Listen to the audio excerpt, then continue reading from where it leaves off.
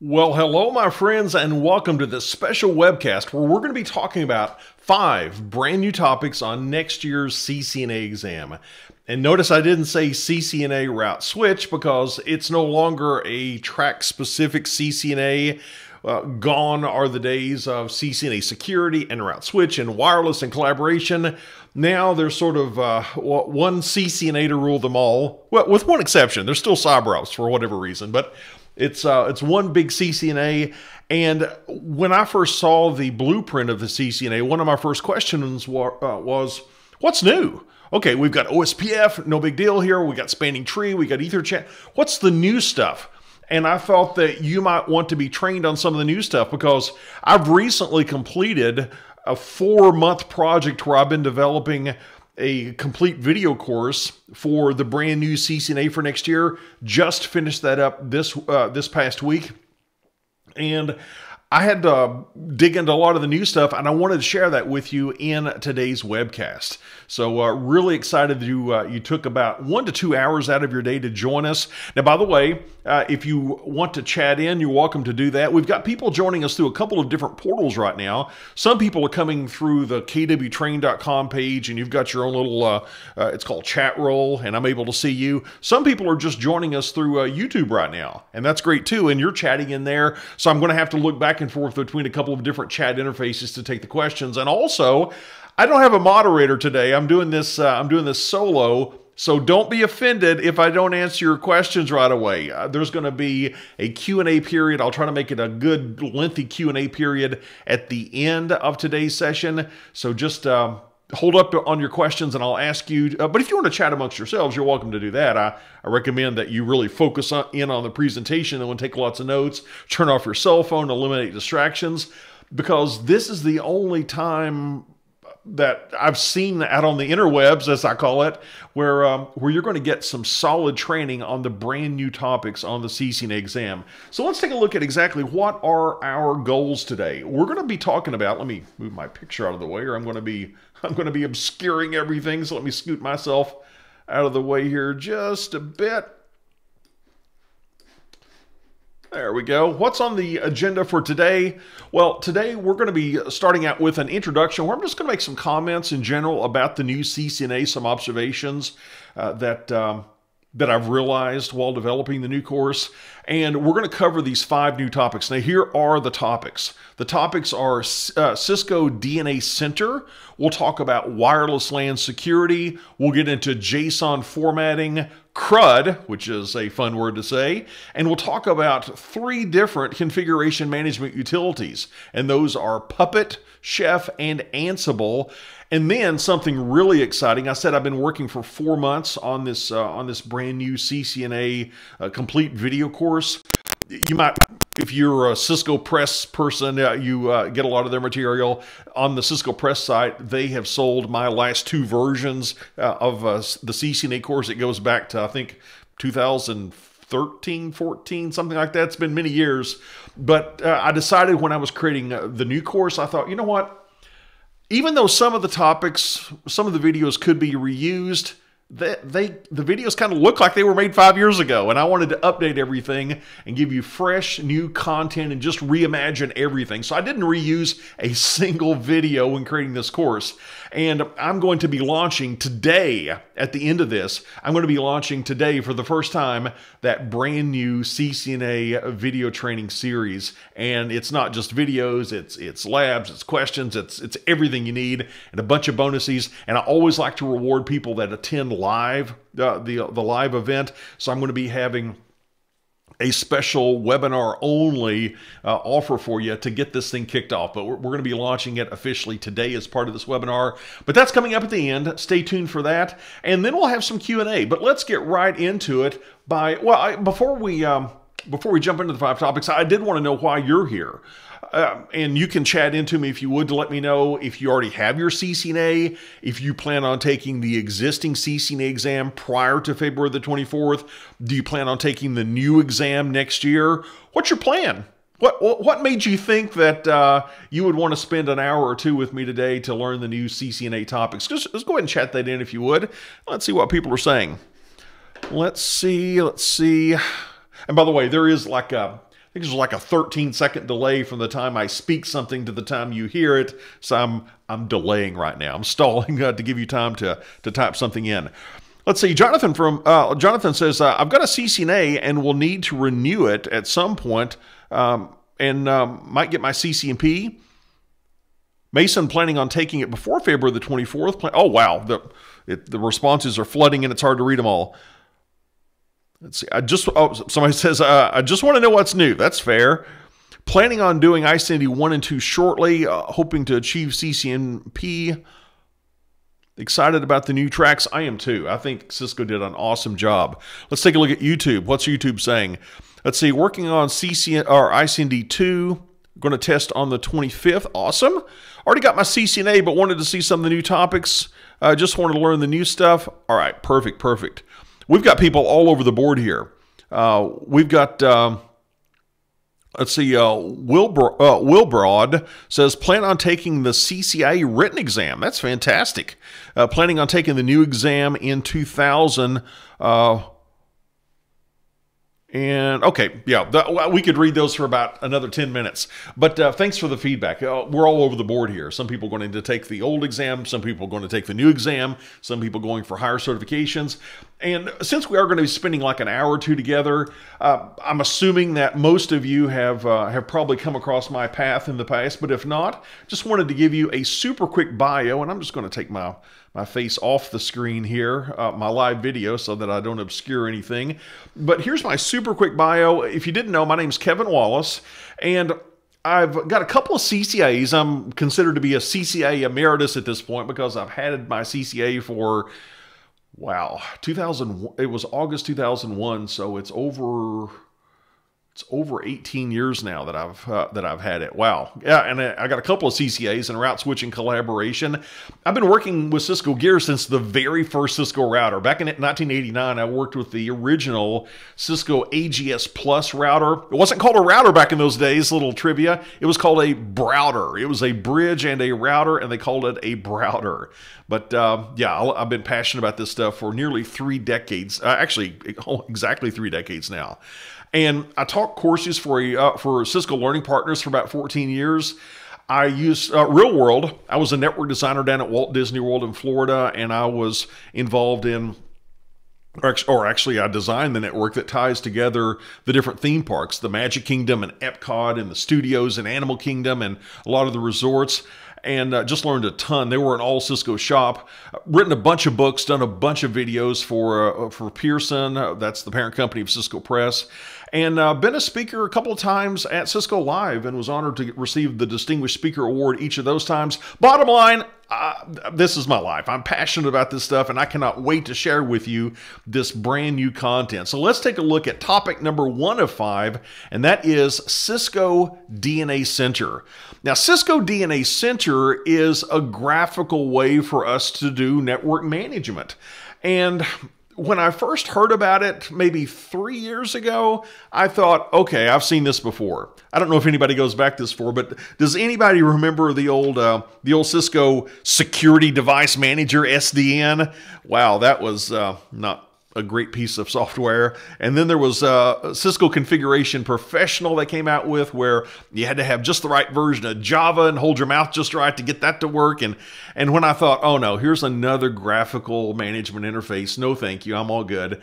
But as I got deeper into it, this is a game changer. Cisco DNA Center is nothing like the Security Device Manager or the configuration or the Cisco Configuration Professional. This is a central place where we can manage our entire enterprise network. It is pretty amazing, and I'm a huge fan of it now. Well, because with those other tools, we were managing one device at a time. Now we're managing everything all at once. We can give our intent, as Cisco calls it, to the DNA Center, and it's going to send out appropriate configuration commands. That's just one of the things it can do to all of our devices. So let's go through the big features of Cisco DNA Center. First of all, there is design. And I'm going to take you out to a live Cisco DNA Center server here in just a few moments. But one of the things we're going to be seeing is how we can use this as a design platform. If you've got a big multinational network, you can start out with a map of the world. And within that map of the world, you can define different areas. And you can define buildings within that area, your buildings, your company's buildings. And then you can import floor plans and show where every network device is installed. You can literally have your entire enterprise network drawn out, documented, diagrammed inside of Cisco DNA Center. And we can also use it to apply configuration, policy configuration. Now, one aspect of policy is security. Sure, we can set up access control lists. We can have groups. We can permit or deny based on IP addresses. One of my favorite policies, I'm a QoS person, one of my favorite things is we can set up quality of service policies. I'll show you that live here in just a few moments. And that's going to allow us to say, for this type of traffic, here's how much bandwidth we're going to give this type of traffic. We can also use it for provisioning. Now check this out. Let's say that, again, we're this big multi-site enterprise organization, and we're going to be deploying routers, switches in locations all around the country or all around the world. What we can do is we can order the device from Cisco, and we get the serial number and the information from Cisco, and we have it sent to wherever it's going to be installed. And we just have somebody at that site plug it in and turn it on. When they turn it on, you've got it already configured in DNA Center. It's going to boot up, and when it goes out to get an IP address via DHCP, in addition to the IP address, it's going to say, and here's the address of a TFTP server. What's it going to get from a TFTP server? Its configuration. It can download its configuration automatically. That's pretty cool. And also with provisioning, we're able to push out changes on the fly. So we can say, all right, I want to apply this policy and I want to add this device. But I think one of the coolest things is we're able to just have devices installed kind of on the fly. Another category is assurance. Now, when you hear assurance, I want you to think troubleshooting, because this has some of the most robust troubleshooting features I've ever seen. For one thing, this is, to be honest, I haven't heard Cisco really come out and say this, but just observation, this seems to be replacing the Cisco APIC EM network controller, because it does a lot of the same stuff. For example, the APIC EM network controller, it's got something called the APIC EM Path Trace ACL analysis tool, where you can say, what if I were sending traffic from point A to point B? Would it get there? If not, is it blocked by an access control list? And if it is, what is that? Where does that list live? What does that entry say that's blocking my traffic? And it gives you that level of detail so you can see why your traffic's not getting through. DNA Center does that too. It's got that feature built in as well. It's also got something called network time travel, which sounds kind of fun. Network time travel says we can go back in time and see the performance metrics of the network at some time in the past. So maybe we come in one morning, we realized, uh-oh, something bad went down at like 3:30 a.m. I wonder what the network was looking like at 3:30 a.m. while I was asleep. Well, using network time travel, we can look at it. We can go back in time and say, show me the performance metrics at 3:30 a.m., and we can see what's going on there. And and it's going to continually monitor for alerts and let us know when alerts and events happen. And it's going to give us suggestions for fixing those issues. And the suggestions, they didn't just say, all right, here's, unplug and replug your device in, or something you might get from a technical support line. No, they worked very closely with TAC, and they took a ton of Cisco Technical Assistance Center cases, and they built this knowledge base. And things that TAC keeps hearing about, they built those solutions into this assurance area. But maybe one of the coolest and most powerful things about Cisco DNA Center is it acts as a programmability platform. Now, we're going to be talking a bit more about SDN, software-defined networking, later today, and that's where we're going to be able to write programs, maybe in Python, to reach out to a network controller and express our intent. I'd like to have this traffic prioritized. I'd like to have this traffic blocked. I'd like to have this traffic have this much bandwidth available, and so on. Well, we can have these application programming interfaces, these APIs that come with Cisco DNA Center, and I'll show them to you later today. And we can write our programs to go out and get information and push change information out to the Cisco DNA Center. It's really a network controller that can be used in an SDN environment. Again, kind of taking the place of the APIC EM, in my opinion. In fact, for your notes, please write this down, because Cisco has one solution that's primarily for the data center. It's called ACI for your notes. That stands for Application Centric Infrastructure.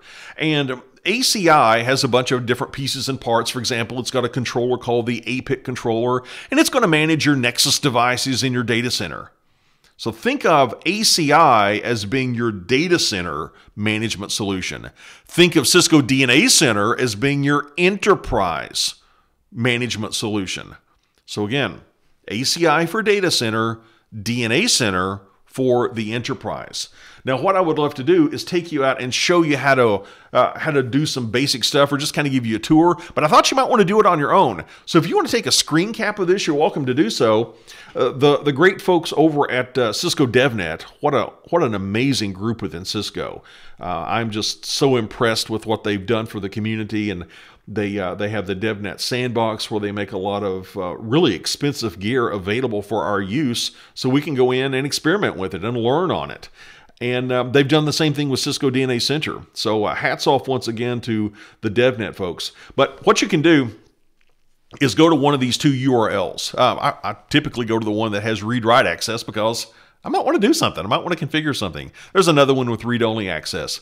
But we're going to be going to sandbox DNAC for DNA Center, obviously, .cisco.com. We're going to log in with the username of DevNet user, and you see the password on screen. Let's go out and take a look at, pardon me, let's go out and take a look at Cisco DNA Center. Here it is. I'm going to get logged in. And sometimes it's really, really fast in response. But if there are several users at the same time, sometimes it's really, really slow. And since I just handed out the login credentials to, let's see, how many people do we have online now? Let's just do a quick check. We've got 321 joining us through the KW Train portal. We've got 361 through YouTube. So right now online, we've got 680 some people watching online right now. So it might get a little sluggish for us. But here's the main interface. And under design, we can see a map of the world like I was talking about. Now, I'm in the United States, so I might go down to the United States East area, and I could say that I wanted to, let me open it and see what we have already. There's one for Washington, D.C., but let's say that I want to add an area. Now, the city I'm in is in Richmond, Kentucky, and we'll add that area. And I could add another area there, but I'll just add a building. I can say within Richmond, Kentucky, we've got the worldwide headquarters of Kevin Wallace Training. So I'll say that the building name is KW Train HQ. And it wants a longitude and latitude. I'll just kind of point to the map and guess, because I have no idea what my longitude and latitude is. Totally. I think I'm in Indiana somewhere, but or Illinois, or maybe Missouri. Anyway, you get the idea. We could then go into this building, or I could then add I could then go into this building and I could add a floor plan. So I could say add a floor plan. Now, I don't have a floor plan to import, but I could. And you know what? Just to be a good network citizen, I want to delete what I just did. Let me delete that area. Don't want to leave a footprint behind, so give me just a few seconds so I don't clutter up the DevNet sandbox, because I really do appreciate what they're doing, and I don't want to make it harder for anybody else to use. All right, now let me just get rid of that one area and we'll move on. So under Richmond, Kentucky, we'll say delete. And that's what I was saying when when I said that we could actually document and diagram our entire network. Now, under policy, here's where we could do things like group-based access control, IP-based access control. One of my favorites, though, is if we go under application and we can say queuing profile. And under queuing profile, we can say how much bandwidth do we want to make available for different applications. And we can have these different categories of applications. Pardon me, I get a drink here. We could do this, we could assign bandwidth values to different classes of traffic. We could assign bandwidth values to different DSCP values. Pretty cool. Under provisioning, this is where we can go in and we could add devices. Now, here are devices that are already assigned. I could go into unassigned devices. I could add a new device. So if I wanted to order a new router for another site, I could do that here. I would put in the serial number and set up everything. And when it got there, they just plug it in. It would know exactly its purpose in life in the network. Assurance, this is all about troubleshooting, we said. And right now it looks like my health is good. But if I did have issues, we could see them here. And it would give me remediation suggestions for that. And finally, under platform, this is where we're going to be able to do programming. We'll be able to write Python programs or repurpose others' Python programs to go ahead and do some configuration. So check this out. Under Developer Toolkit, APIs, and it gives us a plethora of application programming interfaces that we are going to be able to use. And it's slowing down a little bit right now because we've got a lot of people logged on. Wow, it's really slowing down. But let's just take the first one. Here's one called Get Site Health. This is an API. If I wanted to just write a Python program to go out and get an overall snapshot of the site health of my DNA center, I can do that. It lets you do a preview of the code. It lets you try it out. But anyway, lots of programming interfaces there.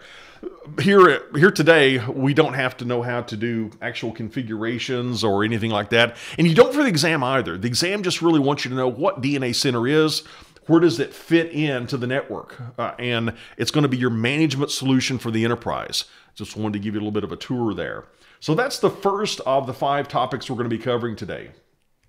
Coming up next, we've got wireless LAN security. Now, the previous version of this is... or the previous version of the CCNA exam covered some wireless, but it was very, very light, to be honest. You know what? Let me bring my camera back up here. I feel disconnected from you guys if I cannot. I know I cannot see you, but I just feel like it's a more intimate discussion if you can see me. So I'm going to try to push my camera back out there so that we can have a face-to-face conversation. But with wireless LAN security, we do a lot more with wireless networks than we did in the previous version of the CCNA. In the previous version, you basically had to know the difference between managing wireless access points individually, that was an autonomous mode, or managing them from a network wireless LAN controller, and that was called the lightweight mode. But it goes way, way, way deeper because this is not just the route switch NA anymore. This is just the more generic NA. So you got to know a lot more about wireless. And in the actual course, we get into all the new stuff like Wi-Fi 6 and orthogonal frequency division multiplexing, or orthogonal frequency division multiple access, and we get really geek out on that stuff. It's pretty cool. But I thought today we would talk about wireless LAN security. Now think about the need for wireless LAN security for a second. If you had a big corporate building like this, would you put an Ethernet jack in the parking lot where somebody could just drive up and they could plug into your corporate network? That would be insane, wouldn't it? Because that's not secure. But that's really what a lot of companies might be doing if they have an unsecured wireless LAN. Because somebody could just pull up in the parking lot and start receiving traffic coming from the corporate network. So we've got 2 big goals for a wireless LAN. Number one, we want to do authentication. Whoever's connecting to the wireless LAN, we want to make sure that they are who they claim to be, that they're allowed to be on this network. And then once they've been authenticated and they start sending data across the airwaves, we want to make sure that if anybody intercepts that data, they're not going to be able to make any sense of it because it's all scrambled up. It's been encrypted. So let's talk about how we're going to do authentication and encryption for our wireless networks. To go back in time just a little bit, back in the original standard, back in the 802.11 standard, there was I even hesitate to call it a security protocol because it's so bad. It's called WEP, Wired Equivalent Privacy. Now, the name suggests that it gives you the equivalent privacy of having a wired connection. That's not true at all. It's a very weak encryption. It was part of the original standard, and it was based on the RC4 encryption algorithm. Now, RC4 in itself, to be fair, isn't bad. It's the way it was implemented in WEP. We go a lot deeper in the actual course, but to give you the high-level overview, with WEP, there's a 24-bit string called an initialization vector, or an IV. And then you've got your key, the secret key that you type in on your computer, and it matches on your wireless access point. Well, what it does, it takes that initialization vector and it takes that key that you type in and doing some Boolean mathematics, it's going to merge those together with the data to be encrypted, and it creates ciphertext. And it's all scrambled up. I couldn't read it, but you can mathematically determine, if you capture enough packets, you can mathematically determine what that key is because there's what's called collisions.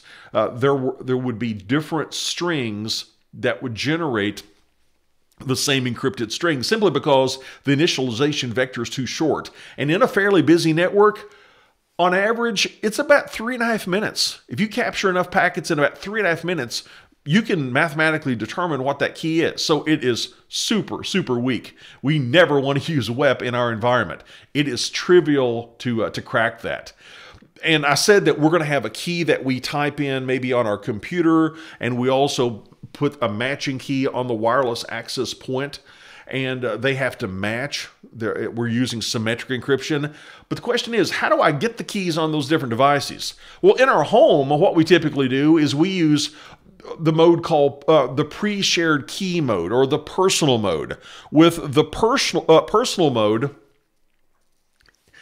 we are going to manually enter there's something called WPS that we'll get to. But generally, what I will do is I will manually type in, here's the secret key on the access point, here's the secret key on my laptop, here's the secret key on my phone, and that's the way that I get the keys spread around all the devices in my home.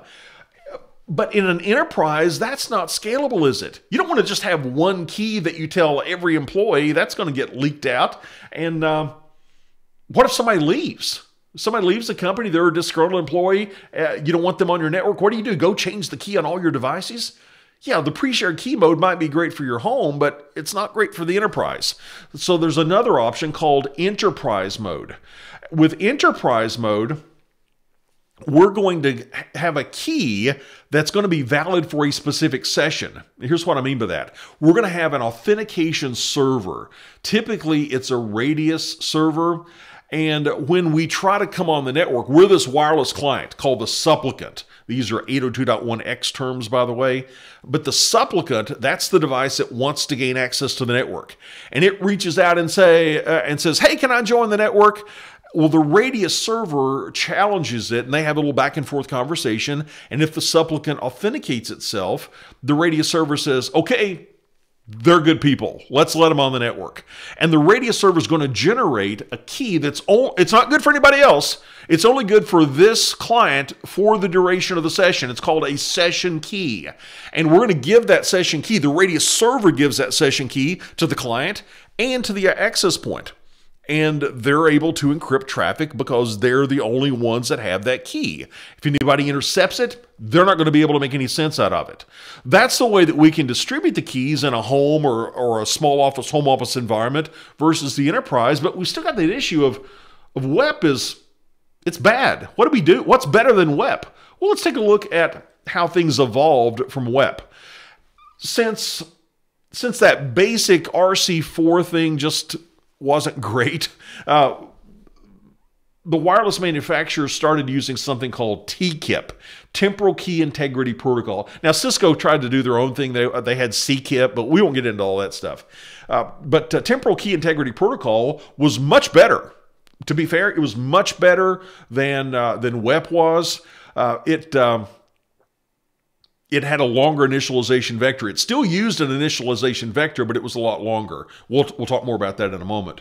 But really, the flagship encryption algorithm out there, even today, is AES, the Advanced Encryption Standard.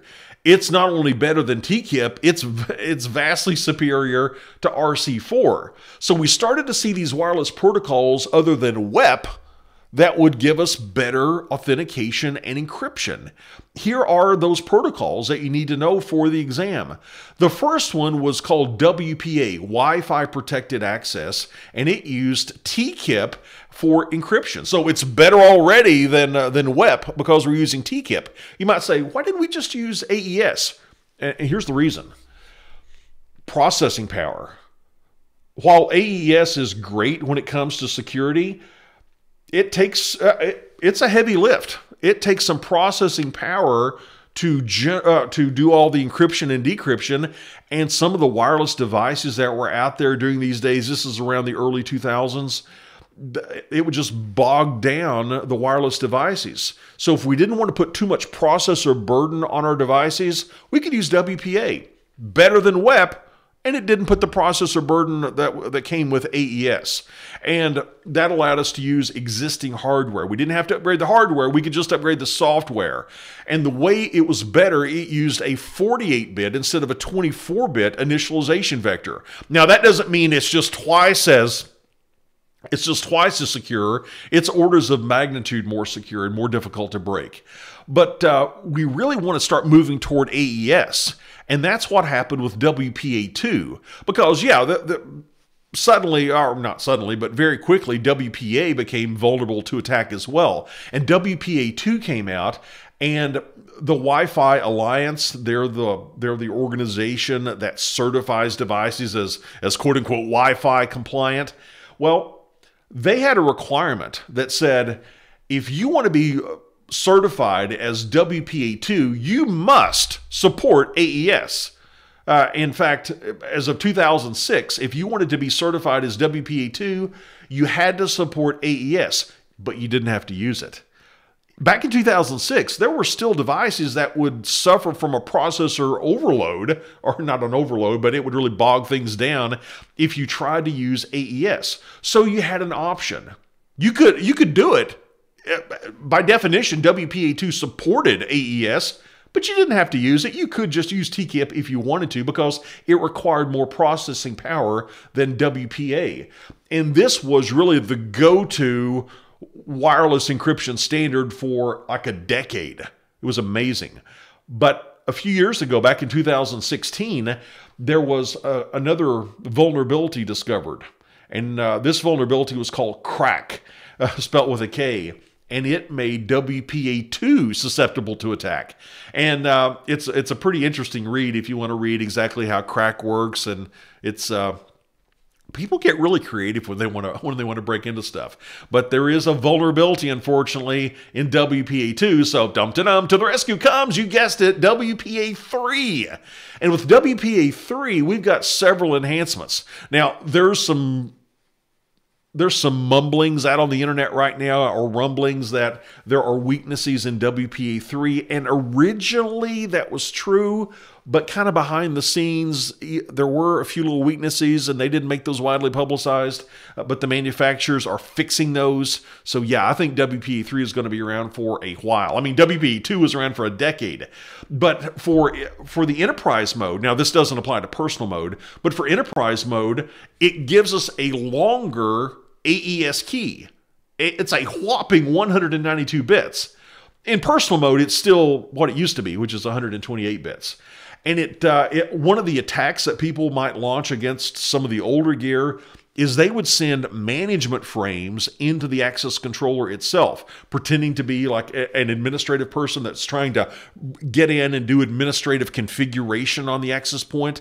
Well, we can protect against that because it uses something called protected management frames. And if somebody was going to do a brute force attack and just try all kinds of passwords to try to get in to this access point, well, that's been prevented, or at least made much more difficult, using something called the simultaneous authentication of equals, SAE. Now that sounds complicated, but it really breaks down to this. It means in order to try a password, you're not just talking to the access point. You're having to establish communication with the network. You're not able to just try like 10,000 passwords and see if you get in. No, that's not going to happen, because you have to actually have some back and forth conversation with the network. So there's no offline attacks possible here.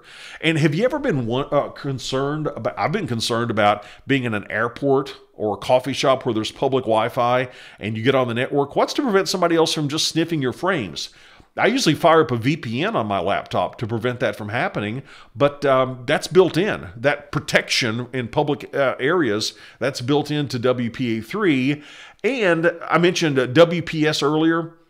This was a way with WPA2 where if you had a brand new device, you get your fresh new laptop out of the box, you want to add it to your home network, there was a little button on the front of your access point in your home, and it allowed you to press that button, and it would allow you to then go to that device and it would join the network without you having to go into all the configuration pages.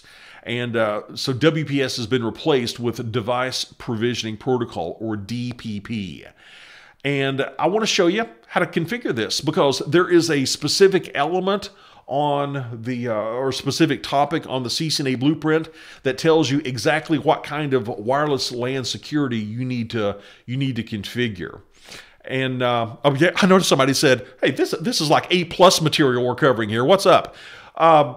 Well, I'm trying to give you the theory of 5 brand new topics on the CCNA exam. The CCNA exam is chock full of configuration stuff. You're configuring OSPF version 2. There's a lot of heavy-duty configuration here, but in like a 1 to 2 hour webinar, I'm doing my best to give you the new topics and teach you what you need to know about these new topics for the exam. So yeah, my apologies if you don't feel the technical depth of this is at the level you were expecting. I assure you that the full-blown course is. I'm just trying to get you familiar with the 5 topics that I've identified as really cool topics on the new exam. Now here's what Cisco says that we should be able to do security-wise on the new exam. They want us to go into an interface like this. This is a Cisco wireless LAN controller, and we want to be able to configure. This is on the blueprint. It says we need to be able to configure WPA2 with a pre-shared key. Okay, very simple to do. All we're going to do is go under the WLANs, the wireless LANs option. We're going to go into the particular wireless LAN that we're told to go into on the exam if we have to configure this on the exam. And we go into security. So WLANs, go into the wireless LAN, go to security. Now, under Layer 2 security, we've got options. We've got WEP. Let's not use WEP ever. We could turn it off altogether. We could use none. We could use some Cisco proprietary stuff. Or what we want to do is we want to select WPA plus WPA2. Now, just because it says WPA plus WPA2, that doesn't mean we're turning on WPA. It's just that's the option we have to select to then say what type of WPA we're going to be using. Notice we can select WPA policy with this checkbox right here, but I didn't. I'm not going to use WPA. I'm going to use WPA2, so that is checked. Now remember, TKIP was used because there were devices that would be bogged down processor-wise if they were running AES. So we could support either one. We can check both boxes. In older devices, they can use TKIP. Newer devices can use AES. We can turn off AES altogether. But what I'll probably do with modern networks, I'm assuming everybody's had time to upgrade by now. I mean, it's been since 2006. So I'm going to choose AES. And for the key management protocol, we're going to use PSK. That's pre-shared key. And we're going to give our key, and I'll say,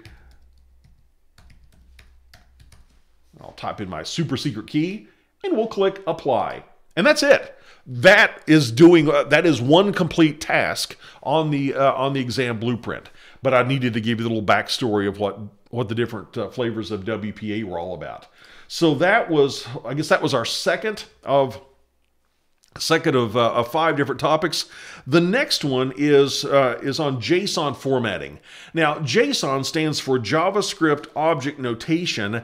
And before we get into that, because that's used in software-defined networks a lot, software-defined networking, I need you to understand how it's going to be used. So I want to take just a little bit of a step back here and talk for a few moments about SDN, software-defined networking. This is a massive paradigm shift. This is going to be dramatically altering how we do our day-to-day jobs as network administrators in the future. So here's the idea. Traditionally, we had our routers and switches, and they have 3 different control planes. They've got the data plane, the control plane, and the management plane. Now, down at the data plane, let's start at the management plane. The management plane is how we as administrators connect into that device. Maybe it's via secure shell, maybe it's via telnet. Hopefully it's not telnet, that's not secure. Maybe a secure shell, but it's SNMP, that counts. Simple Network Management Protocol. It's how we administratively talk to the device.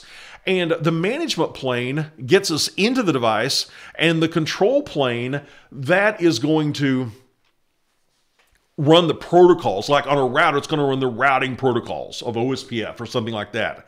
Or with a switch, that's where Spanning Tree Protocol is doing its calculations. Those calculations and configurations, they happen at the control plane. And then at the data plane, we're concerned about getting data from point A to point B. So the packets of the data plane, or the frames of the data plane, they're going to consult the routing table, the MAC address table, whatever logic we've constructed at the control plane to see, where do I go from here? What's my egress interface? And this model is called a distributed control plane, because the control planes are distributed amongst all of our different devices. But with the advent of SDN, we can now have this controller, and we can have the control planes all go live inside of the controller. And this controller itself, it can do all the calculations. It can run the Dijkstra algorithm and do all those things for us, and then push that information down to the managed devices. That is called a centralized control plane, because we've centralized it, and that communication is going to use an API. That's a term for your notes. An API, that's an application programming interface. And that's just how one piece of software talks to another piece of software. And if we're talking from the controller going down to the managed devices, we typically call those southbound APIs, or southbound interfaces. The reason we say it's south is we normally draw the controller kind of in the middle, and we draw the managed devices down below, and they're south of us. They're south of the controller, so we're pointing down, we're pointing south. Therefore, they're southbound APIs. And this, again, is they're going to be abbreviated SBIs. That means southbound APIs. And this is our centralized control plane structure, where the control plane lives in the SDN controller. And an example of a southbound API, one that's kind of an industry standard, is called OpenFlow. Cisco has their own that can work with Nexus switches called OpFlex, but that's an example of a southbound API. Well, how do we get instructions to the controller itself? Well, we're going to have an application that's going to allow us to express our intent. And that intent is going to be pushed down to the controller. And that intent might be to set a qualities. Oh, well, quick example. Let's say we're an e-commerce company, and we're going to be running an ad on the big game. Did you know it's actually a copyright violation for me to say the name of that really big football game that happens in the winter? But you know what I'm talking about. The one with the really expensive commercials. Let's say we're going to run a really expensive commercial on the big game, and we expect a huge influx of orders coming into our customer service center. And in order to do that, we need to spin up some other virtual machines. We need to set up load balancing on our Cisco routers. We might need to change quality service policy. There's a lot of configuration to do. It would take a long time to do that, to do those things individually, but we could just push that instruction down to the SDN controller, and it's going to then blow it out and send it out to all the devices. Now think about this. This blows my mind. If I'm setting up a quality of service policy to give priority treatment and a certain amount of bandwidth to a particular application, the actual instructions are different on a router as compared to a switch. I don't have to get into the minutia of knowing what those commands are. I just express my intent through an application to the controller, and it knows what applications are, it knows what commands to use. It gives us tremendous scalability in order to do that. And since the applications sit above the controller, we're going to say that the application communicates using a northbound interface with the controller. It's bidirectional communication, and that's abbreviated as NBI, northbound interfaces. And the northbound interfaces specifically are called REST APIs, or some literature will call them RESTful APIs. But REST, for your notes, R-E-S-T, that stands for Representational State Transfer. Here's what that means. It means if I want to get information from the controller, I'm going to use an HTTP verb to do that, like get. It's like talking to a web server. When you talk to a web server, you're sending like post or delete or get. You're sending all these HTTP verbs to communicate with the SDN controller. That's what a REST API is. It's a series of those HTTP verbs that's sending information back and forth. And that information has to be formatted in a certain way. And that's where JSON comes in. JSON is, again, that stands for JavaScript Object Notation. That's going to be the format that this data is going to be exchanged in. And a topic on the CCNA exam is to understand JSON formatting. And we're getting to that. That's the next slide. We'll start getting into that.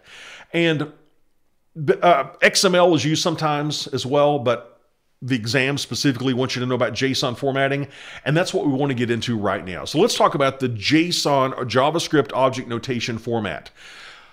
If you look at some of this information, because you can be looking at a network controller and you can say, for example, on an APIC, you can say, yeah, show me the JSON code that's doing this configuration, and it's lengthy, it's complex, it goes down multiple levels.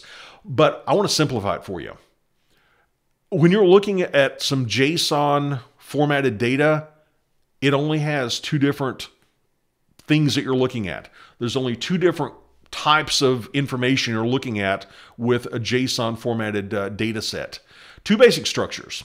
One is simply a collection of name-value pairs. A name is kind of like a variable, and then you've got the value for that variable.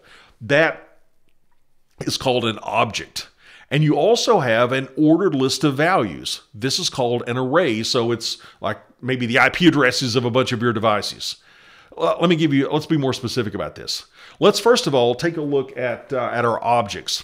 We said that an object was a set of name-value pairs, and they're in no particular order. And you're going to recognize an object. Remember, there's only two kinds of data structures we have. We're going to be able to recognize an object because it's going to be in curly brackets, not straight brackets. It's going to be in curly brackets. And here's an example. Here's my I've got first name, last name. Now, the name is first name, and it's in quotes. There's a colon followed by the value of first name, and it's in quotes, and it's Kevin. So we're saying my first name is Kevin, and then we have another name-value pair, and that's separated with a comma.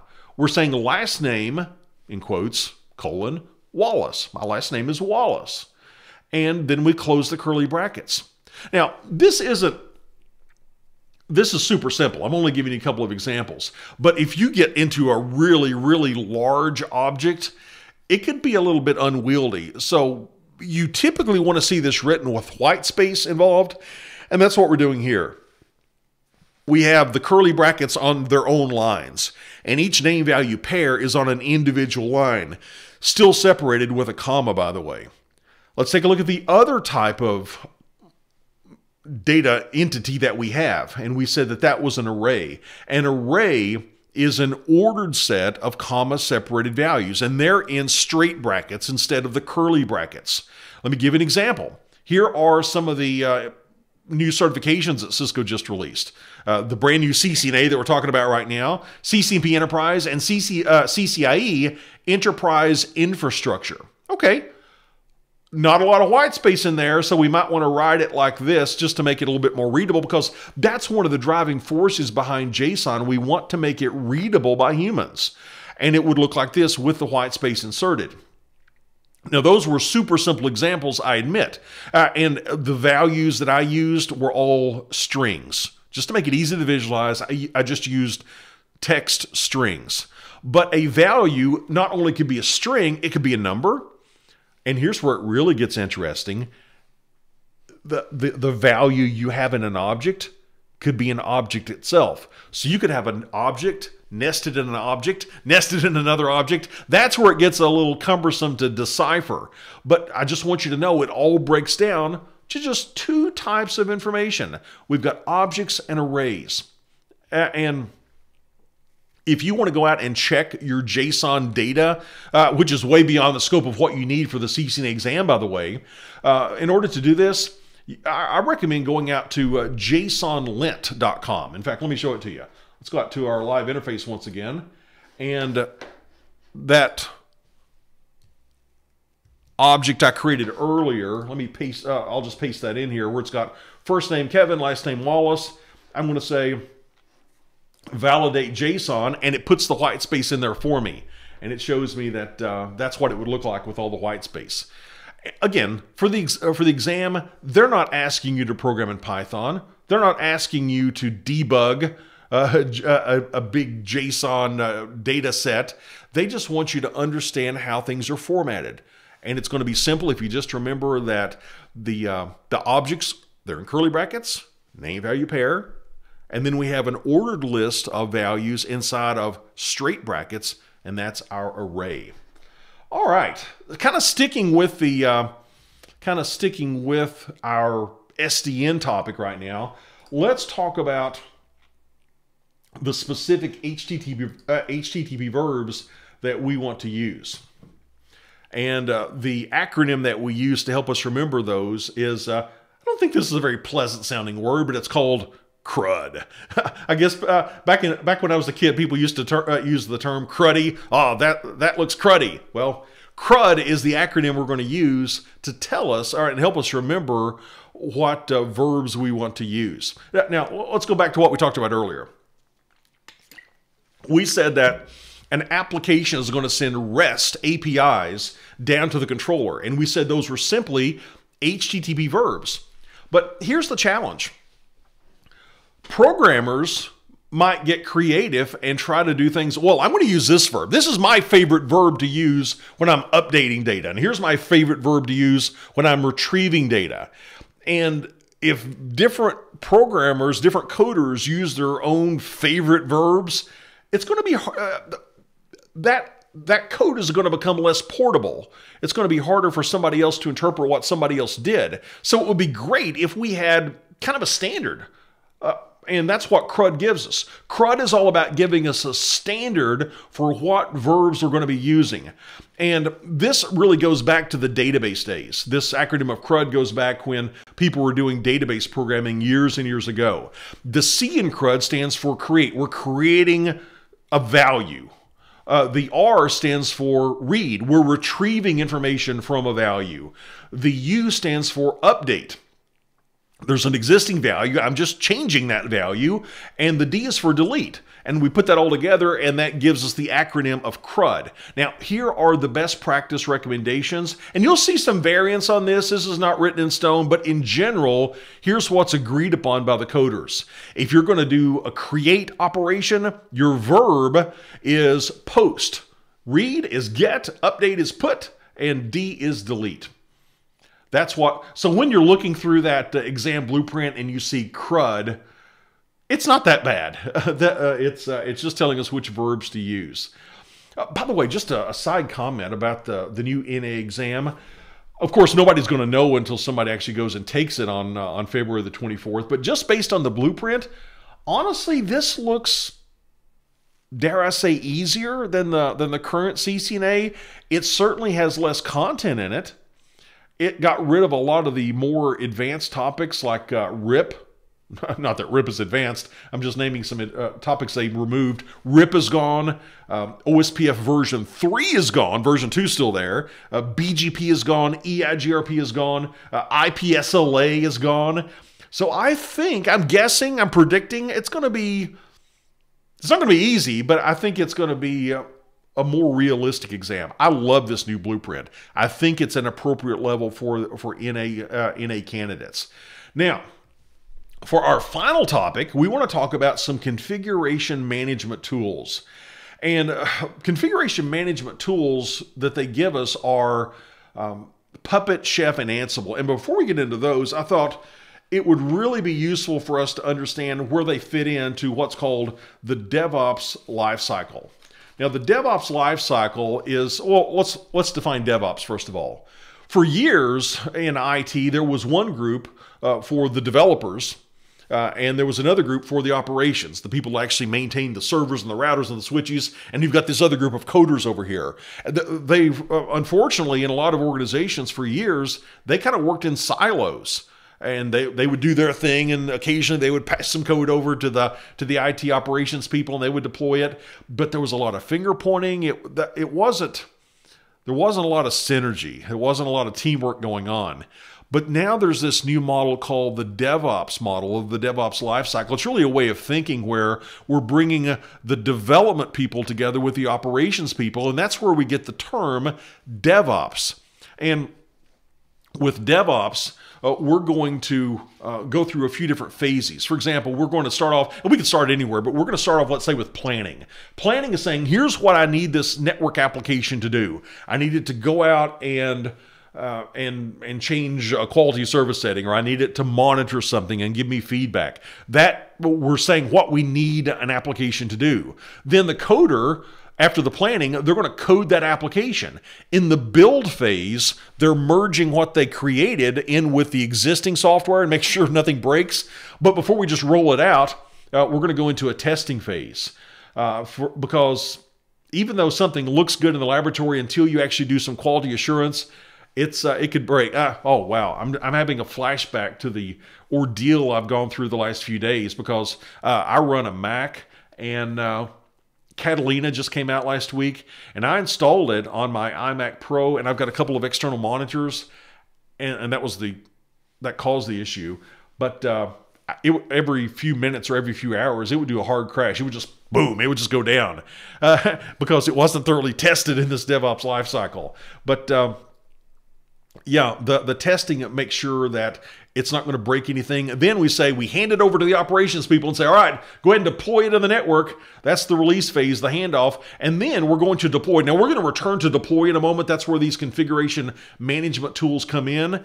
And we're going to then let it run. We're going to operate it and just kind of monitor it and see, hey, is it breaking anything? Is everything cool here?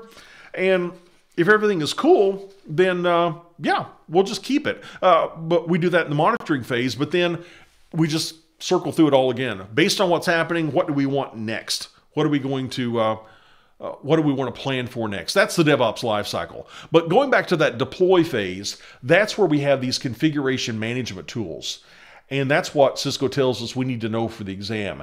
Now, when you're looking at Cisco's exam blueprint, it's really useful if you will pay attention to the verbs they use in the description. They might say you want to be able to configure OSPF version 2, or you want to verify this, or describe this. In fact, there really isn't a not that I can remember, I don't think there's a troubleshoot verb on the new blueprint. The old one had, yeah, you need to be able to troubleshoot point-to-point protocol connections was one of the examples. Troubleshoot means you need an in-depth understanding. You need to know how to set it up and figure out what's wrong and make it work again. So pay attention to the verbs. That's going to tell you the level you need to understand something. And when it comes to these configuration management utilities, it's not much. It's very, very high level. In fact, I wrote it down here. I want to give you the exact verbiage. The blueprint says for these three configuration management tools of Puppet, Chef, and Ansible, here it is, right out of the blueprint. It says you need to be able to recognize the characteristics of. You don't need to know how to configure them. You don't need to know how to code in Chef, or actually it uses Ruby. You don't need to be a Ruby coder. You don't even you don't even need to know a whole lot of detail. You just need to know, what do they do? Again, it's recognize the characteristics of. That's it. And even when you get into your NP studies, if you go in and get your Encore exam next after this, just for fun, I went and checked that out today. In the Encore exam, when they talk about this very same topic, the Encore exam says, and I quote, if I can find it. Where is it? Oh yeah, here it goes. It says for the Encore exam, compare agent versus agentless utilities. So for example, we're going to be talking about Puppet and Chef having an agent, and we'll talk about Ansible being agentless. You're just comparing the characteristics even at the NP level. You don't have to code this stuff. So please don't be thrown when I show you a little snippet of code. I'm just doing that for example. You don't know how to, you don't need to be able to create that on your own. So please do not be concerned about that. Now, with Puppet, as I hinted at earlier, it's written in Ruby. Even if you want to get into this, you don't have to be a Ruby expert to get into this, and you're going to be able to declare a resource. A couple of examples. A resource might be an interface that you're going to configure. A resource might be an OSPF process that you want to configure. It's something that you're going to be configuring. That's a resource, and you declare that resource. And then you create a class. A class is a set of configuration instructions for that resource. So we might be adding an IP address. We might be adding an IP address to the interface. We might be setting a passive interface for an OSPF process. We would do that with a class. They're saying, here are the configuration settings for those resources. And then we have the manifest. The manifest is that's the big section of code that gets pushed out to the devices. And it's going to contain these classes. Okay, here's the configuration for this interface. Here's the configuration for this and this and this. That's contained in a manifest, and that gets pushed out. And a manifest is going to combine all this configuration to give us one primary task. And we're going to have a collection of these manifests that we store for use later on in something called a module. A module is just a repository for the manifest. So let's take a look at this in action.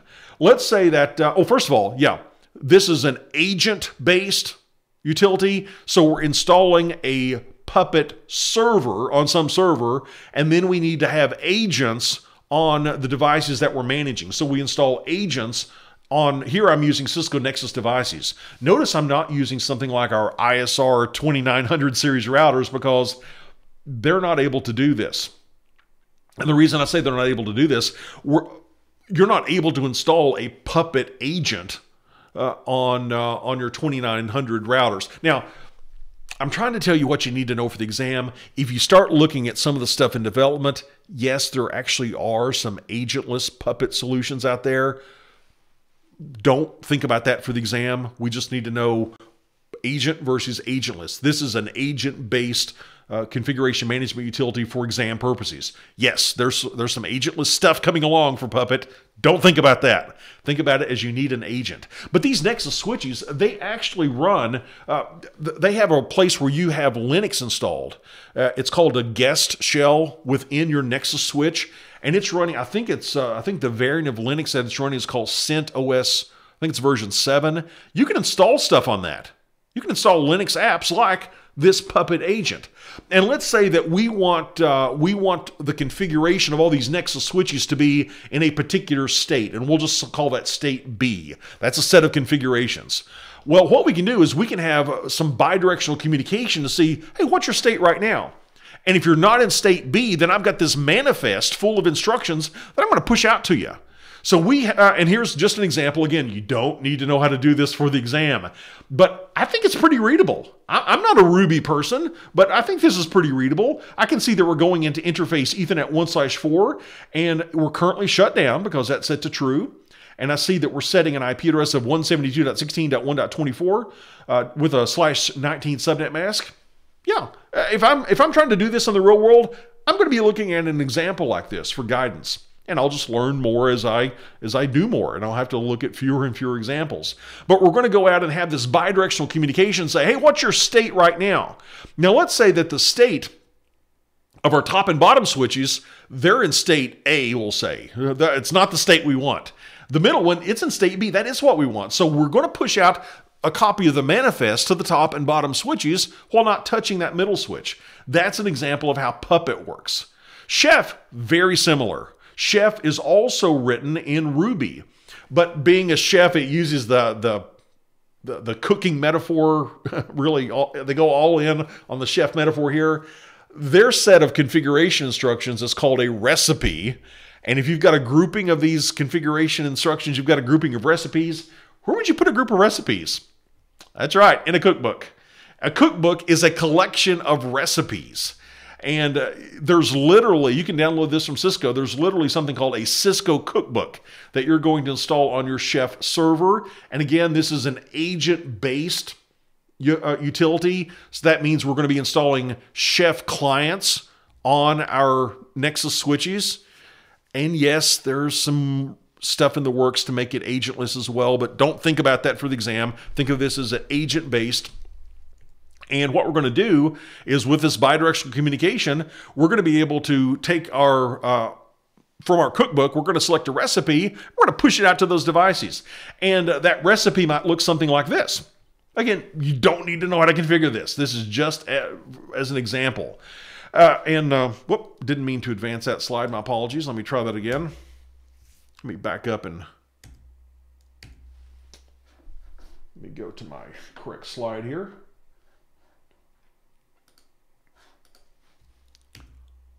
So Chef written in Ruby, recipes, set of instructions, cookbook contains those. We've got a cookbook. We're going to push that out to our Chef clients.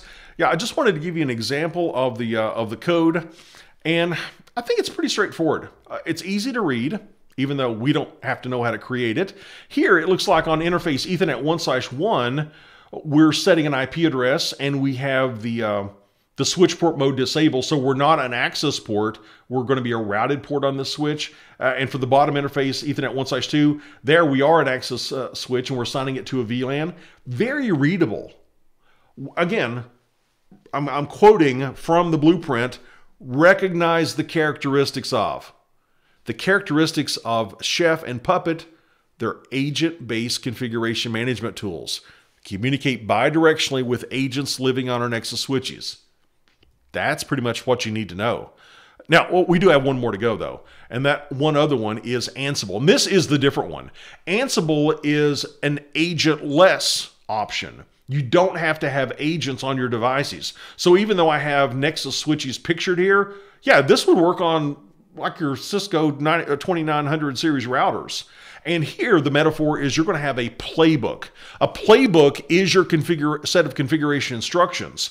And those configuration instructions are written in a format called YAML.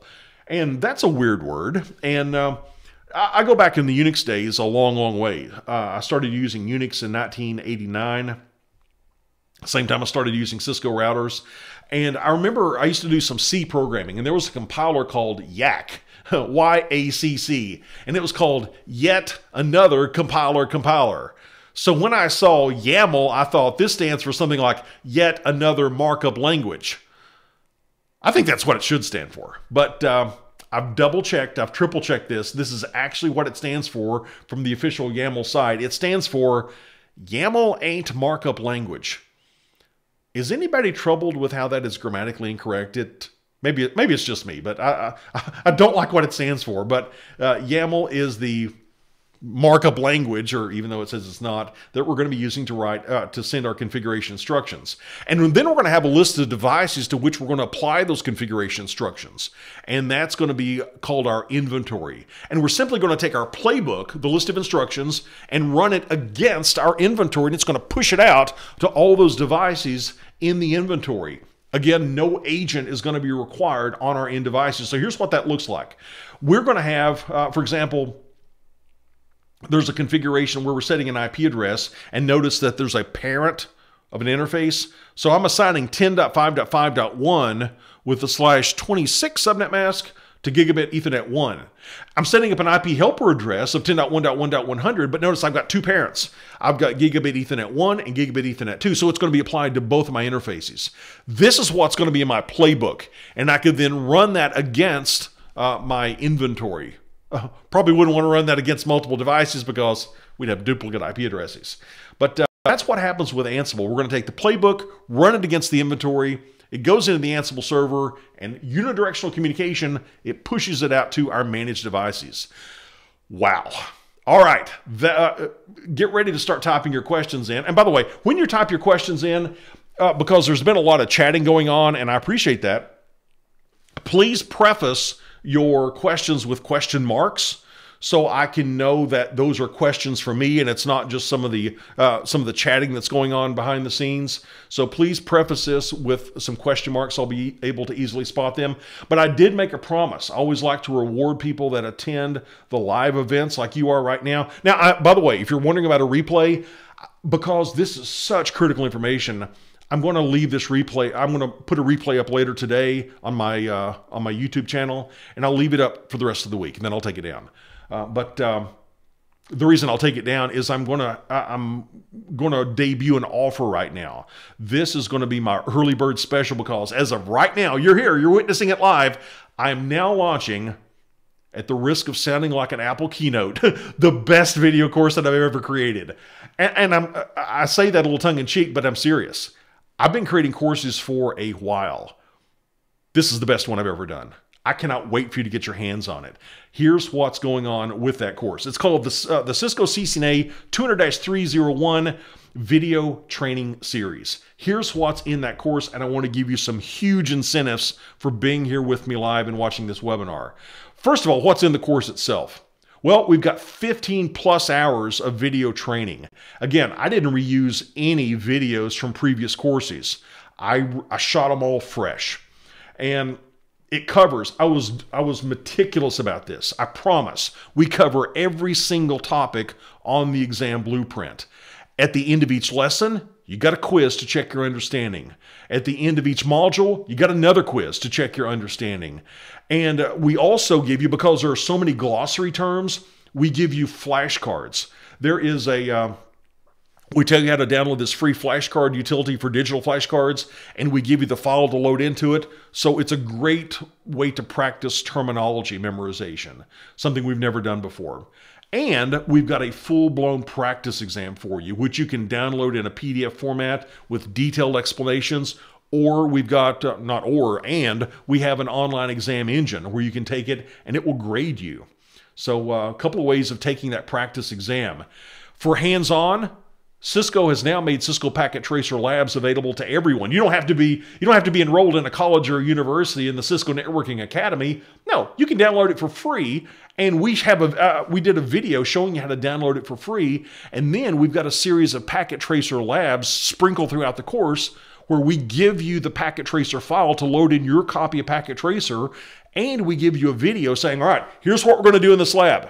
And then we say, stop the video, do it on your own, and then come back to the video, and myself and our other instructor that helped out with this course is Charles Judd.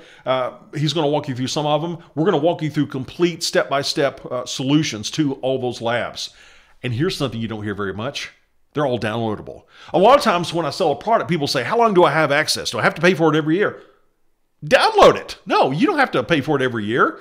And you have ongoing access. Download it, keep it. And the price for this is $399.99. And compare that to like a $3,000 plus course that you might take from like a Cisco Learning Partner, where your instructor is probably not going to be a double CCA. You're certainly not going to get recordings of the classes. You're not going to have labs to do outside of classes. It's just a whole new, I think that's an incredible value. In fact, the original price was $499.99. This was actually set by the folks over at Cisco Press Pearson because the way we worked out the licensing is I'm going to be able to sell it on my site and they're going to be able to sell it on their site as well. So at the Cisco Press site, this is the course they're going to have later this year, and we agreed on this list price. But they gave me the flexibility to occasionally offer some discounts. And for you being here today, I'm going to offer you a discount, and I'm going to throw in some bonuses that you're going to love. So first of all, if you purchase this now, it's not going to be $399.99. I'm going to take 20% off. So it's only going to be $319.99 for all this training. It's completely comprehensive. Here's the link I want you to go to. Go to kwtrain.com/earlybird. Again, this only is valid through the end of this week. It goes away at the end of this week. But go to kwtrain.com/earlybird.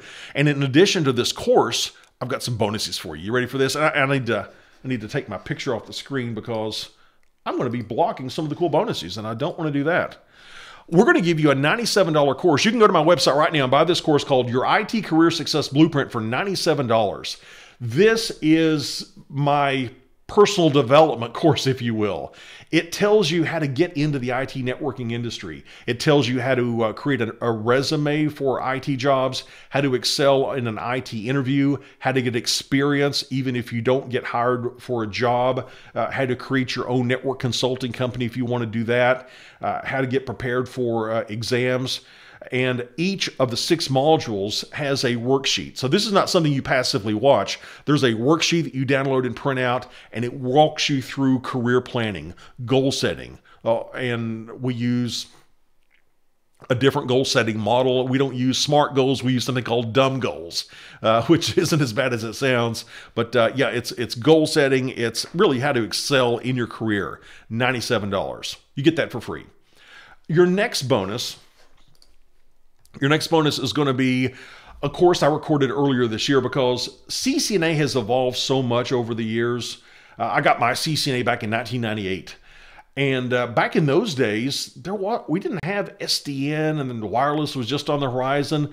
So we really got deeper into a lot of like fundamental network stuff, and that's kind of missing these days. And I'm sad to see that. I understand it, but Cisco tells us very clearly, yeah, to take the CCNA, you should probably have a couple years experience in the industry. So what I did earlier this year, I created a course called CCNA Foundations. CCNA Foundations is going to take you through the basics of networking way beyond the scope of what you need to know for this exam, just to give you a solid foundation. I did this class live, and this was our best attended class ever. We had 1,900 people simultaneously in class. It was wild. And yeah, I sell that all the time for $197. I'm going to give it to you free with this. Your third bonus is going to be on subnetting. Even though we cover subnetting in the course, this is a focused course with a downloadable exercises to get really, really good at subnetting. Because for a lot of students, IPv4 subnetting is their most challenging part of the exam. That's a $49 course that we give you for free. The only routing protocol that's on the exam blueprint is OSPF. But I want you to know it at a deeper level than just what you have to know for CCNA, because a lot of you are going to be using this in the real world. So I give you what I call my OSPF crash course. It's a $49 course where we go deep. We go through the CCNP level content for OSPF. So if you're going for CCNP later on, here's your way to get your OSPF studies in. And even though it's not on the exam blueprint, I know a lot of you, or at least I did in the real world, I used EIGRP. When I worked at Disney World, it was all EIGRP. And I think it's great for you to have some EIGRP knowledge, even though it's not on the blueprint. So I'm also throwing in the EIGRP crash course. That's another $49 value. And finally, for Spanning Tree Protocol, which is on the exam, yeah, I've got a crash course on that as well. Another $49 value. You add all this up, for the duration of this early bird special, $889.99. That's the value of all this. If you add it up, you get it for about $320. And I want to give you a special incentive for being here live. Now, let me pre-apologize to anybody that's watching this on replay. If you're watching this in the next few days on replay, this next part is not for you. Just fast forward through that part because I've already given you an incredible, unprecedented offer with 6 bonuses. I wanted to make it a no-brainer for you. I want you to just blow this exam out of the water. I want you to crush it. So I've given you more than you need here, covering absolutely everything. You get practice questions, you get hands-on labs, you get thorough training from a double CCA, you get all these bonuses. But just as an extra special thank you for the people that are with me here live, I've got a fast-acting bonus that's going to be valid just until the webinar is over. And by the way, if you're on the fence and you think, what if I don't like it? What if I hate Kevin as an instructor? Well, my thought was, by doing this webinar, you've heard me teach 5 topics. If you like that, then you're going to love this. But if for some reason you don't, as always, we give you a 30-day money-back guarantee. We've had very, very few people take us up on that over the years. I think we might have had literally less than 10 refunds in 9 years of doing this. So very low refund rate. I think that speaks volumes. But for you guys here and gals, I want to give you a product that you cannot buy separately. It's something I created for your bonus, and it's called Route and Switch Deep Dives. You see, once a month I go live to I call it my Inner Circle. It's a program I have called Diver Down. And in Diver Down, we dive deep into different technical topics once a month. That's really the only way that I can interact with people one-on-one and answer everybody's questions in the group. I mean, we've got like 300, 400, or 500 people in this call. I'm obviously not going to be able to answer everybody's questions, but in that environment, I can, and we dive deep. So I went in and I selected 5 topics that I thought would be good follow-ons to your CCNA studies. The only time I've ever demonstrated dynamic multi-point VPNs and all through the configuration was in a Diver Down. I'm going to give you that recording. IPSLA, not the basic IPSLA, but actually getting into RTR responders. I've got a video or a session on troubleshooting routing protocols. We've got one on multicast and RACLs, VACLs, and PACLs. That's a router access control list, VLAN access control list, and port access control lists. And if you had been a member and paid to attend all these sessions, that would have been $245. For those of you that are attending live, yeah, now I didn't even calculate it. We're well over $1,000 in value, but the caveat there is you got to buy before the webinar is over. Yes, I am trying to create urgency in you because I have seen so many people sit on the sidelines and not take action, and I don't want that to be you. So please don't think this is some marketing thing that I'm trying to do. Yes, I admit I'm trying to create urgency in you because I think it's important that you get started on this. It kills me when I see people sit on the sidelines and think that they'll do it someday. I want you to get started today.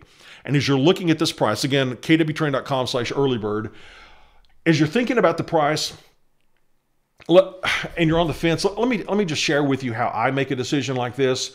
Now, personally, I'm a big fan of Tony Robbins, and he says that when he takes training or when he was learning, he says by studying from somebody that's an expert, you're compressing decades into days. That's the way I look at training.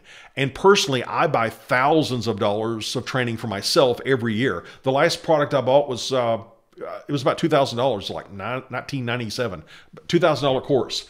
And here's the question I always ask. I ask myself, if I pay this amount of money for this course, am I going to make that money back as a result of that course?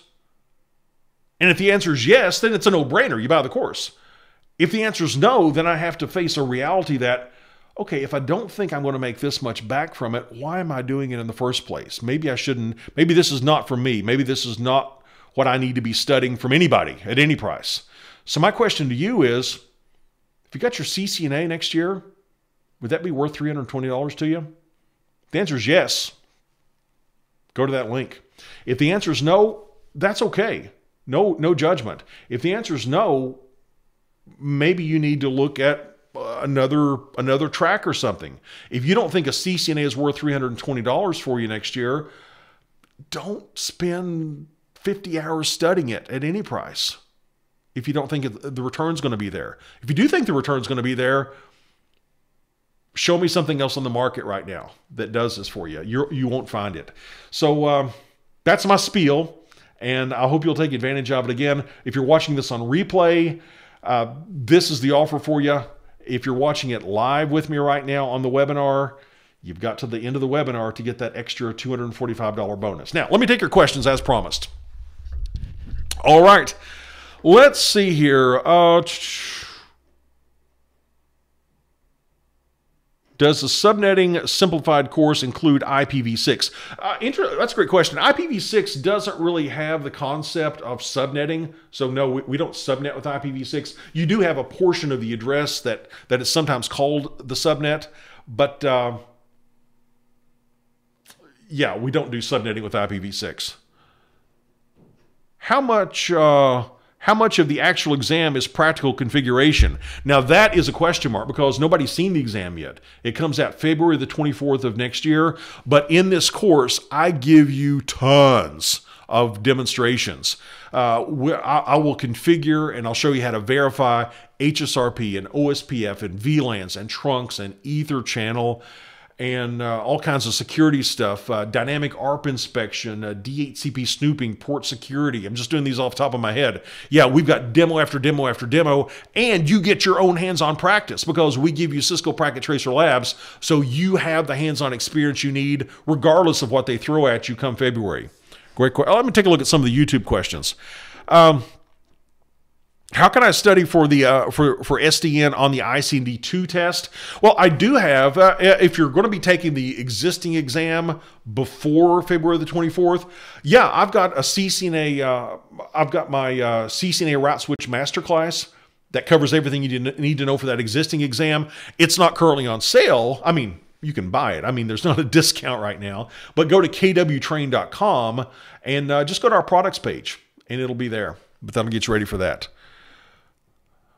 Should I learn these topics after passing ICD-2? Yeah, even though you pass ICD-2 and you earn your current CCNA, why not? Yeah, I think this is the new stuff.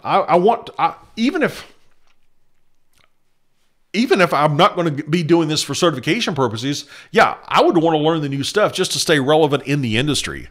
Let's see, other questions. There's so many questions coming in here. Again, I apologize. I'm simply not able to get to everyone, so I'm just trying to scroll through here. Does the SD-WAN course included? Oh, software-defined WAN. That's not on the CCNA exam. That is going to be a topic on the new. It's called the Encore exam, ENCOR. That stands for Enterprise Core. That's going to be released for the NP Enterprise track. It will be on that, but it's not on this. And yes, I am going to be making a course for that as well. That'll be coming out in a few months. But right now, yeah, the focus is CCNA. Let's see, Mr. Wallace, I listened to your Spotify, The Broadcast Storm, and it's a huge advantage to listen while I'm driving and jogging. It covers so much about all Cisco certs. Oh, thank you. I really appreciate that. Yeah, if you don't know, I've got a podcast called The Broadcast Storm. You can search for it on Spotify or Apple iTunes. And yeah, free. Let's see. Somebody says, don't you have a discount on the Fundamentals of Network Programmability course? Well, I'll tell you what, when you go to the checkout page, it's sort of a surprise for you. When you go to the checkout page for this, there's a checkbox that you can check if you want that course that teaches you how to program in Python and how to write programs that talk to network controllers. Yeah, I've got a course for that, and I give you an option at the checkout. If you want to add that on, I give you a 50% discount on that course. It's a one-time offer during checkout. If that's for you, yeah. In the past, a huge percentage of people have taken me up on that with other offers. Let's see. Great insights, Kevin. Thanks for the good work. Oh, thank you very much. Why do they remove EIGRP from this course is the question. That's an awesome question. Personally, I love EIGRP because we used it so much at Disney World. I put it right there with OSPF. But to give it a little bit of a history lesson on that, back around 2010, because it had been Cisco proprietary, Cisco opened it up to the industry and says, all right, rest of the vendors out there, we will share EIGRP with you, but only part of it. We're not going to give you all of our EIGRP secrets. We'll share a subset of it. And basically the industry said, nah, we're good. And it was not widely adopted. Now, to be fair, Juniper did adopt it on a couple of their models, but it was mainly for migrating from EIGRP. There's a couple of vendors did something with it, but it's still largely Cisco proprietary. You'll get into it if you go onto the NP track. So, yeah, they just gave us that one routing protocol. What blew me away, I thought, okay, if they just leave OSPF in, it's going to be OSPF version 3 because that's IPv6 and IPv4. But no, they left OSPF version 2 as the routing protocol that they teach in this course, which is strictly IP version 4. So again, I think this compared to the previous exam, it seems easier. I haven't seen the exam. Nobody's seen the exam yet. But from all indications, it's easier, which I'm all about that. And I really do think it's appropriate for your introductory level course. Let's see here. Looking for. So if you pass the CCNA before February, you'll get training cert badge. Also, yeah, if you pass your CCNA, the current CCNA before February the 14th, or excuse me, 24th, February the 24th. I was thinking Valentine's Day for some reason. If you pass it before February the 24th, yes, come February the 24th, you automatically get the quote-unquote new CCA. So it's not like you're going to have an employer that says, no, we really wanted somebody with the new CCNA, because you'll have the new CCNA come in. So yeah, if you want to take the current one before then, and you've already started your study, great, keep going. Yeah, go to kwtraining.com, check out my masterclass on the CCNA route switch. That'll give you everything you need to know to pass. But I know a lot of people are just kind of getting into this, and they don't want that time pressure, and they want to be ready come the end of February to take this exam. This is for you. All right, let's take a couple more questions. Wow, so many questions. Thank you. Just a heartfelt thank you to everybody for taking some time out of your day. I don't take it lightly that you give me an hour and a half of your day.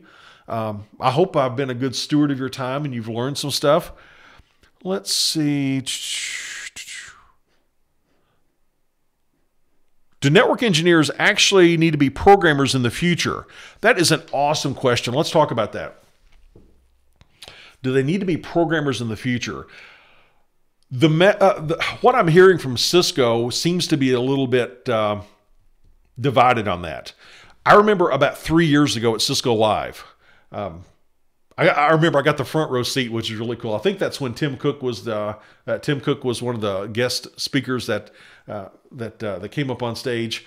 But I remember that they were saying during the main keynote, they said that Chuck Robbins specifically said this, the head of Cisco. He said that the engineer of the future, he called the hybrid engineer. He showed like a Venn diagram where you've got programming skills and you've got traditional networking skills, and that area of overlap where you've got both. He called that the engineer of the future, and he called them the hybrid engineer, where you knew about both.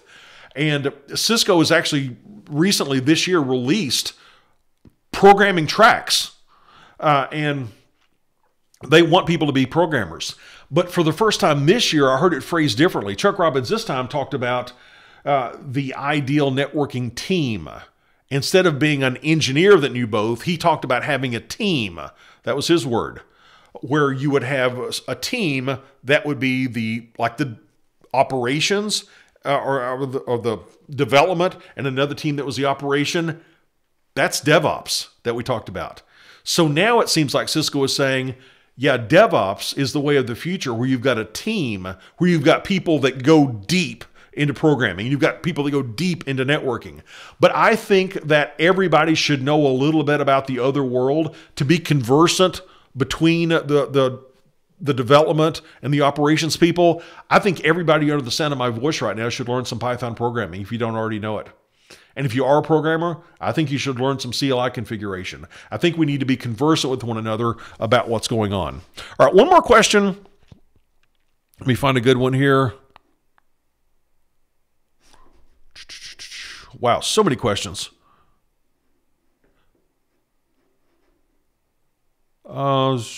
Somebody says, can I share a special pricing for the CCNA security exam? We always have a Black Friday and Cyber Monday special at the end of November. I'm sure there'll be a discount on the security stuff at that time.